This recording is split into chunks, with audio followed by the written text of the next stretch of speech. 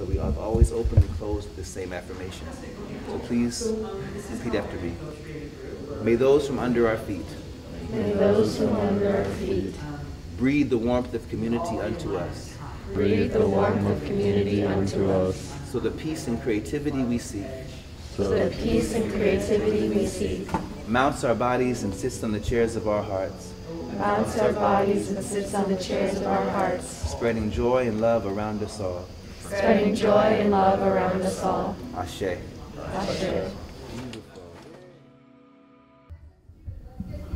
Why do you organize this event? Like, what does it mean to you? The Share Your Heart, Share Your World High School Poetry Workshop is to provide free access for local schools, and unfortunately we can't fit all of the schools in Vermont, but a number of schools this year, 4, to participate in an all-day workshop and also have a chance to share their poetry with each other and with the workshop leaders in a communal space, particularly taking place on a school day so that everyone who normally would be in school would be able to attend, instead of a lot of the events which are usually held in the evenings or during weekends, and it's hard to find time to do so.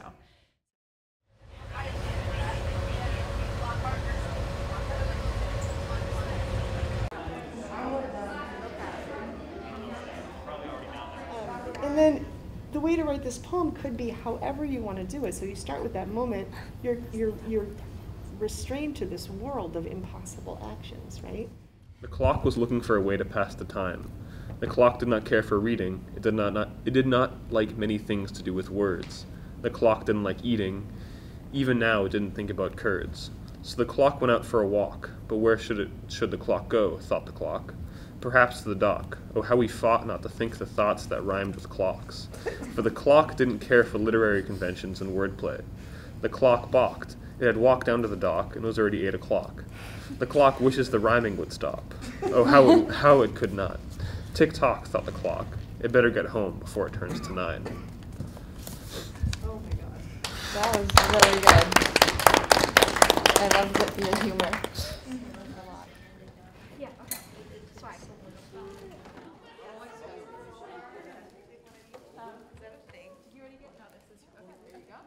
Why do you think it's important for students to come out here and learn and write poetry?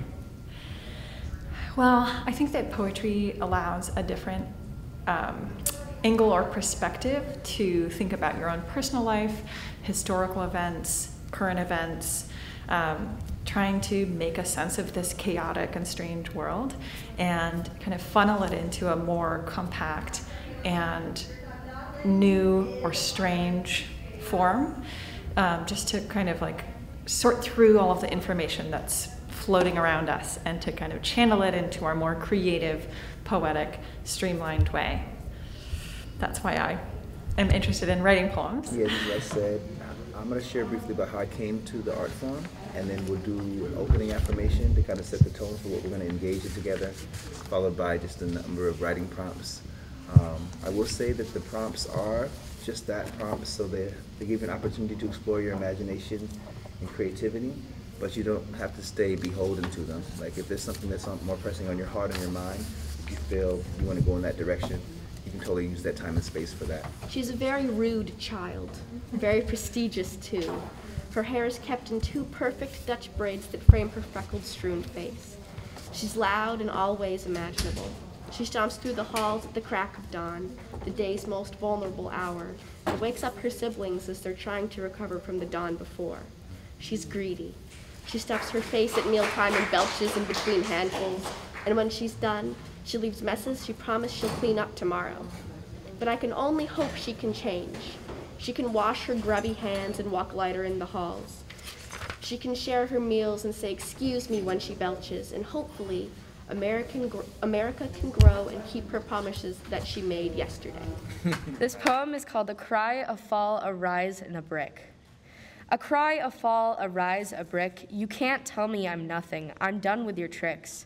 You stormed my bar, claiming that you had a warrant, but what ensued was nothing short of torment. Don't you see? At the Stonewall Inn, the walls are thin.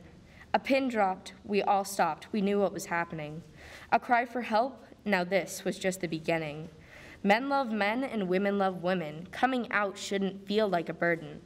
There's so much more than pink and blue, of which are just mere colors on the color wheel. I don't see where they get their appeal.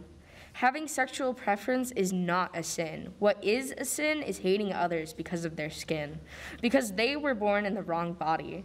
And it's not their fault that they feel this way, because to you, it's just a chemical imbalance that takes place in the brain. Calling me by my dead name was never a choice, and it's a lame excuse to keep doing it just because it sounds nice. It's not my fault that I don't have preference. It's not my fault that I don't fit into the binary of gender. And most importantly, it's not my fault that you're not okay with that. It's not a man in a dress walking down the street or a skirt hanging just below the knees. It's a person merely doing as they please. Biological advantage does not outweigh skill, yet still, you tell me that I cannot participate because I was born in the wrong skin. Something that is a constant struggle within. So the next time that you attempt to counteract the fact, remember that. Remember that it was never my choice. Acknowledge that I still have a voice. Remember that. When I first came out, I was so overjoyed that I had found a new part of me that I so deeply enjoyed. But it brought you tears and an overwhelming fear that your daughter wouldn't walk down the aisle with a man because your child was queer. But this is so much bigger than you and me, bigger of your fear of me being me. Many members have been lynched, but despite all this, we aren't finished. We aren't tired, and we aren't weary. Your shots and slashes only increase our fury.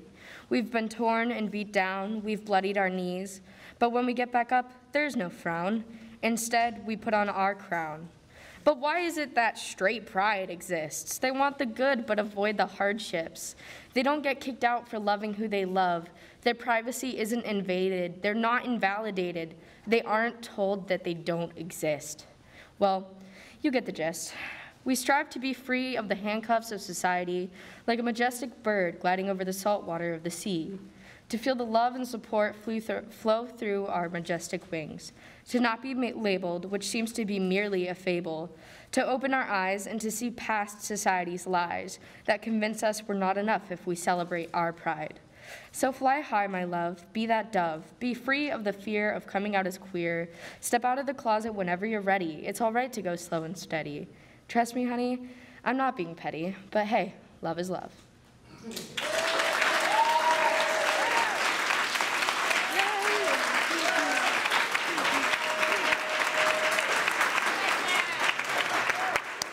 Thank you so much for sharing that poem. I hope you send it to me if you would like.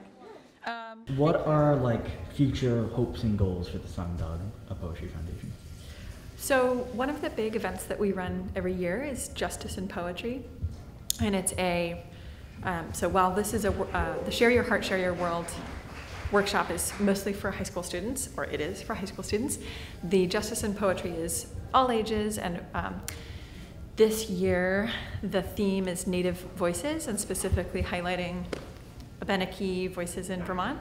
So we're hosting an event this summer, and it's definitely going to be a big event for us to put on, so I'm a little worried about it, but it'll be great. It'll be at the Kilcare State Park. That's in July 22nd, so that's something in the near future. And then maybe in the further future, a year from now or 5 years, just being able to expand our organization to host a number of different kinds of events more frequently throughout the year, and also to a wider audience, so that to reach more people and have more folks be aware of Sundog Poetry and what we do, our missions. It's Main Street Landing's contribution to the arts, to all of us, and at their nonprofit rates. It's very helpful to many groups, including us. And many thanks to our managing director, Francis Cannon.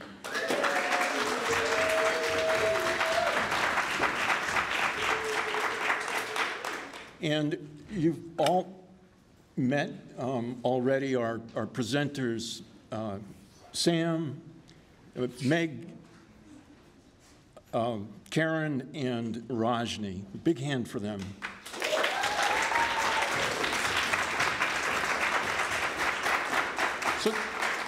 Sundog was founded by Mary Jane Dickerson and Tamara Higgins, both good poets, back in 2014. And this particular event, the Share Your Heart event, has been going on 4 or 5 times. And we have other events. We've just finished our second book award. This year's winner was a gentleman by the name of Michael Fleming from Putney. Beautiful book. We have a handful of copies back there. The title of the book is Bags and Tools. A wonderful, powerful piece of poetry.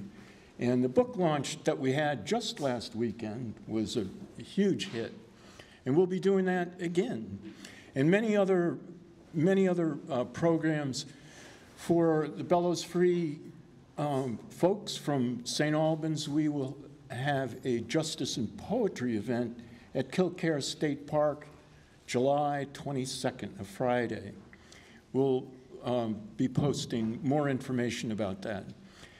So, and also big thanks to all of our contributors, grants from the Vermont Council on Arts, the Vermont Humanities Council. Some of this money comes from the federal government.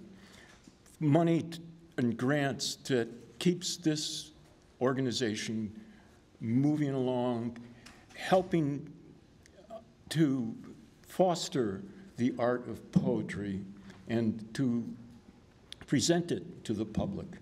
So, Frankie, on to you.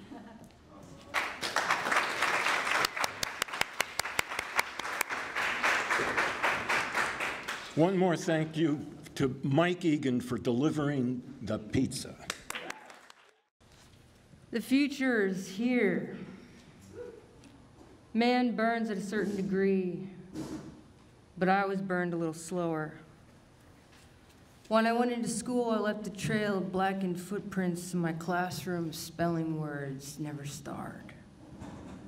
At the end of the earth, we'll be locked in our own spelling mistakes. Our arms are on the legs of our mother so she won't leave.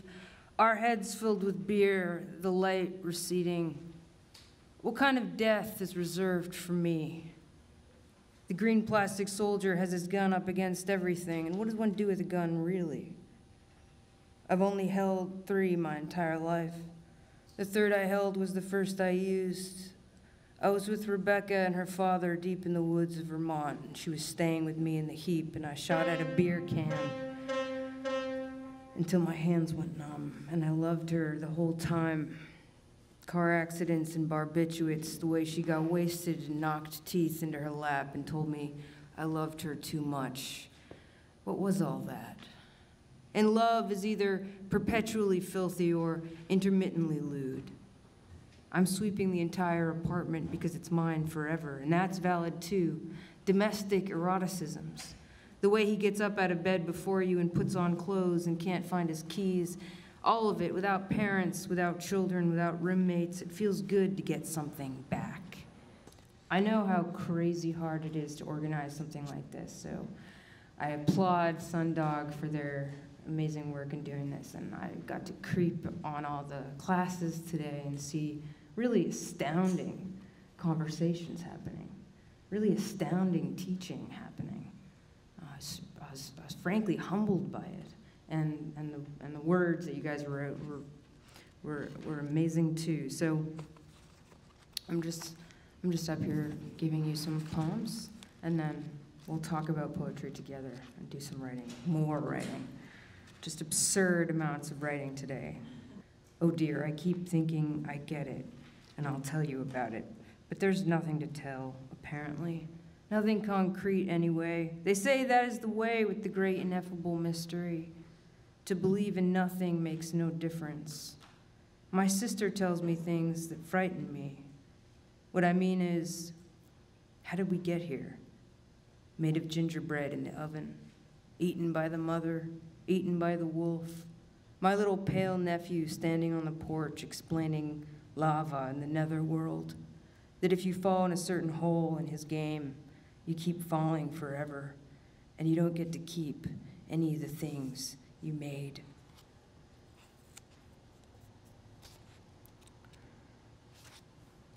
Minecraft reference in that book. All right, so we've done a lot today. You've done a lot today. I really want right now whatever the rest of this time together we have to be honestly a conversation. Why is poetry important? Why should we write it? What are our misconceptions about what poetry is? And I'm sure some of those have been debunked today already in your workshops. But I think back to anyone's general education in poetry in schools and how it's taught, and thinking about why one would want to write it or read it. And there's just so much misinformation about the power of what poetry can do. And as someone who's obsessed with it, I'm often curious about why. I'm not a particularly intellectual person, you know? I feel like very intuitive in the way that I learn. And a lot of the times people avoid poetry because they think it's like a code or it's too hard or confusing or mushy or whatever. And for me, I think what I like to come back to is a love of language and a real love of playing with the capabilities of language and sculpting language, you know, because poetry is so much smaller than prose, right? We were just told to write about something that is personally important to us. The abuse of the user. This is called A Portrait of Apology. It's called Elizabeth. It's a little chaotic, but it's called Self-Portrait of a Polar Bear. It's called Green-Eyed. It doesn't have a title yet because I haven't found one that fits it. Okay. The butterfly wishes not to fly. People compliment the insect for its wings, but what about its eyes? I barely believe you should love me sometimes. For when I try to heal you, I only see you flinch from the sting of the acetone. Let's go back to when I had too much slack. Tragic abuse always related to substance use. Coke and good smoke poked at the mind. Now lately I find I'm lost. Late to start a simple life, sore of thinking of the closed doors. Elizabeth is the name our mother gave you, a name she thought would lift you into the next tax bracket. I've been taken away from you more times than I can count, lifted out of your life with the sound of airplane engines and washed away with hotel soap. I don't know how to improvise, so I follow the sheet music, black notes on white, sometimes cream-colored paper, like the eyes of a polar bear in a snowstorm. Green-eyed, to be jealous or envious. Example, oh, beware, my lord, of jealousy. It is the green-eyed monster which doth mock the meat it feeds on. Good at flying, but what else? The butterfly wishes for more. If people could see how difficult it was to go from cocoon to wings, would they congratulate it? Or would they just say how ugly it was before? I am a 50-year fire, buried by the stones you stacked to smother me, not out of hatred, but out of mercy, out of love. Something good happens in my life, I go to the store and buy a box of sushi to eat. Something bad happens, I eat the sushi anyway, like a polar bear catches a seal and devours it until the next point in its long trek through the snow when it must stop and eat again. Wrong and the other right, perpetuating a prepared image of hate. When they finally realized the damage done, Dare was tragically unprepared. Students only joked when shown Coke, plus bathrooms are still filled with fruity smelling smoke. Growing up, I always wanted to be the best. Sure, being good at something is easy, but being the best is different. I'm decent enough at performing, good with people, and okay at art, but I've never been able to change somebody's perspective, to touch somebody's heart and grace the places that have never been touched before, to enlighten and bring new meaning to something that was once broken and torn apart. The name Elizabeth appears next to the date and time on my phone, and I am relieved. I miss you, my screen lights up. I love you. Between the lines, I read the words, I forgive you. In my response, I hide an I'm sorry behind casual conversation and questions about school. I'm sorry for leaving, for not being there, not suffering with you. But as much as I wanted to, I never could. I burned you too once, when you reached out to touch my lips, but they were bent around a bottle of whiskey. I never wanted to make you hurt like that again. Rehabilitation can lead the crooked to salvation. A justice that brings joy is an option for the judicial system. A world where addicts aren't automatically problematic, rather sick in a way beyond psychosomatic. I'm sorry for our white mother who messed up your curls but always did my hair just fine. Your eyes, matching hair, matching skin, and not matching mine, looked down on by blue eyes, for the language that should have been yours, taken away by people who never wanted you to speak it, uprooted for your life with the people that could have taught it to you. I'm sorry that our mother never taught it to you. In the end, this feeling lies in the things I want, things that you hear people talk about when they're describing the perfect person. I want to be able to write poetry that never fails to impress, to read all of the classics and never have to look at the same sentence over and over and over again without understanding it. I want to sway my teachers by writing and creating something that they're truly proud of, but I can't recall the last time I really did any of this. Do you remember every day at 6 I made your breakfast? Do you remember I spent all my money on lunch for you? Do you remember I snuck us into the good playground, the one behind the private school because the public one gave you splinters? Because I remember. Marked on my calendar, I see the words Elizabeth's birthday, and I remember something else. I remember hiding under benches to get out of the rain, eating the candy I bought us, trying to keep it from getting wet. I remember the scrapes on your knees and the tears that weren't quite gone from your eyes. Tiny bubbles fizzed inside little glass bottles of Coke. You picked them because they said Mexico on the label, and you asked me why I left. Treat them with care rather than glare. Treat them kindly and fair. Treat them with empathy and love. This might save them from their life above. I hope my heart may help. I'll take my time to share my tears. I hope in return you'll share your fears to help us all stay safe through the years. It's gross, but honestly, I just want people to wish they could be like me. But there's always someone that does it better. Someone that does this selflessly, someone that's smarter or prettier or more talented.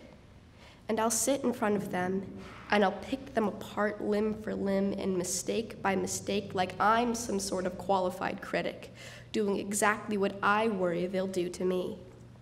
The fire that burns in Hades town is like a passion that lives inside the polar bear, but not outside, because then the ice would melt faster than it's already melting, and at least the jellyfish would have more room to swim and live forever immortal, just like the god of the underworld himself, Hades. I have small-scale survivor's guilt, that shame a person feels when they get out but have to leave someone behind to do it. Why didn't they take you? Why did they leave you? Why did I leave you? You told me once that you wished it was me, that you wished I was the one locked up, that your dad was still with you, but that you were stuck with me, and that you hated me for it. Well, I do too. I want it to be how it was before. I want to take you to the park with me. Our cousin can drive us there and back, and we can pretend he isn't high, and he can pretend that we don't know. And this time, I'll remember to bring Band-Aids for you. This time, when you scrape your painfully thin arms and legs on the ground, you'll have someone to fix it. And this time, when the cans pile up on the counter and make their way onto the kitchen floor, I'll sweep them out of the way for you. I'll make you an easy path to the door, and I'll set out your favorite shoes for you. And this time, you won't fall behind me, tripping over the piles and burning your hands on cigarette butts. Your lungs will no longer be filled with smoke, because I will build you new windows to let in fresh air. I'll get rid of every cigarette on earth because I know how much you hate the smell. And this time, when I look behind me through the doorway, I won't see you trapped behind a pile of cans too tall for you to climb over. Politicians, please promise me, try to discover that there is a chance for them to recover. The butterfly wishes it was a caterpillar, small and out of the way, but free. The butterfly doesn't want to fly, because that's all it can do. Hades, when he calls for Eurydice, too early and the white winds blow cold through the city, the city where you don't want an SUV. No, because you want to move fast, straight as the crow flies or the snowy owl through the breeze. The way my math notebook flies out of my hands and lands on the couch. Thank you. I must have said I'm sorry a million times, and you accepted each one without grief. But I have never accepted so much as one myself.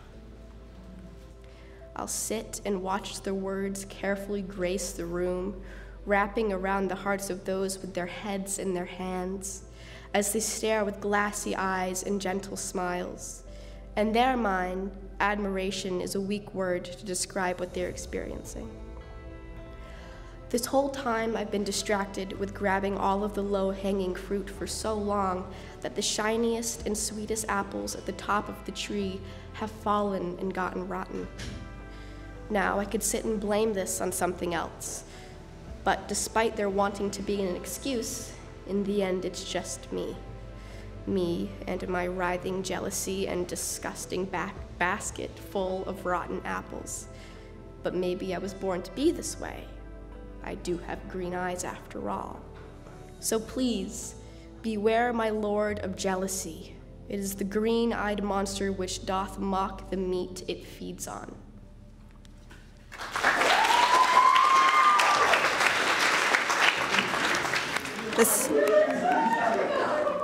This is from Meg's workshop, where it was specifically where I most felt like myself. It has to do with a large breakfast, because if I allowed myself, I would eat a large breakfast every day. It is my favorite meal, but then I would get fat. Trust me, it happened once. Granted, this was also when I was in my 20s and I didn't realize alcohol had calories. I was most specifically myself at age 10, and she reappeared again when I was in Montreal with my family at a hotel. And the day started with a big breakfast, because you can escape reality when you stay at a hotel. Soaps that aren't yours, shampoo for free, a Bible. There was eggs and bacon, but also cereal, granola with fresh berries, and fresh pressed juice, all kinds. Pancakes, too, with real maple syrup and free refills of coffee. Lots and lots of coffee. And I only had myself and a long morning ahead of me. Like those many weekend mornings, I would go to breakfast with my parents and my grandma, and the only part of my day that held an agenda was the time I would give later to my Cabbage Patch Kids. I could see myself in their dimpled faces and dimpled limbs, huggable, happy, carefree, lovable, even if a couple inches thick. Breakfast, hot pancakes, endless coffee, fresh squeezed orange juice, real syrup, nothing artificial, only me, only 10, or feeling like 10 again. Here we go, Harriet's first crush. On a Sunday afternoon, my kindergartner offhandedly mentions her plan for Monday.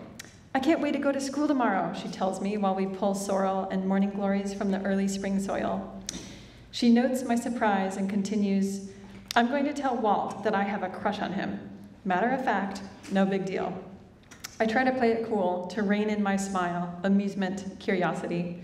I try out a single word, oh. She takes the word and runs with it. Yep, I'm going to tell him after school or at recess or something.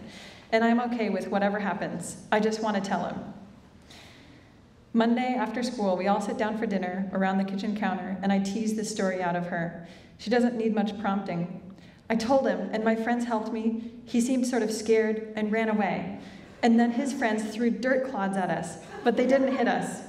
He yelled, and we yelled, and did you know that he once kissed Joanna on the lips? I sometimes kiss Hattie on the lips, but we're just friends.